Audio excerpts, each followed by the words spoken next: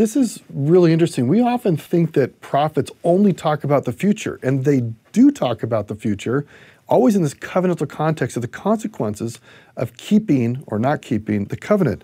And if we go to Deuteronomy chapter 18, God is speaking through Moses, revealing his will to the people of how he wants them to be covenantally loyal.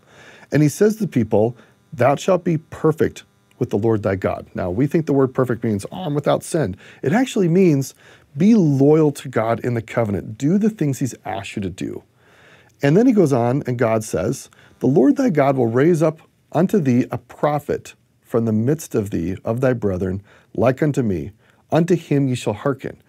So Moses is not always going to be with the people, but he's kind of the ideal or paradigmatic or exemplary prophet. And God's saying, I will raise up other prophets like him.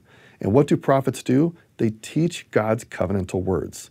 Isaiah is one of those prophets. And of course, the main example is Jesus Christ, who reveals the fullness of God's covenants. So you look at when prophets are prophesying, they're always talking about God's covenants. And they're not going to come out and say, I'm talking about God's covenants. But they will be speaking God's words and what God expects of us. And that's what Isaiah is doing. And that's what Nephi is trying to help us understand. He's helping us to understand the consequences of being in God's covenant or not being in God's covenant. Being loyal and faithful to what God had revealed to the people at Mount Sinai or in subsequent revelation.